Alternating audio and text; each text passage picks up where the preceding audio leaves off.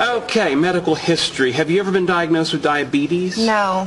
Kidney disease? No. Migraines? Getting one. Are you currently pregnant? No. Are you sure you look a bit puffy? Change migraine to yes. When was your last menstrual period? Oh, next question. I'll put in progress.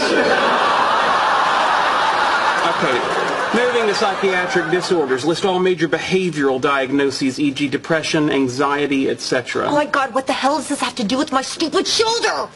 Episodes of subpsychotic rage. Ass. Possible Tourette's. Right, moles, lesions, or other skin conditions. Soup tattoo on right buttock.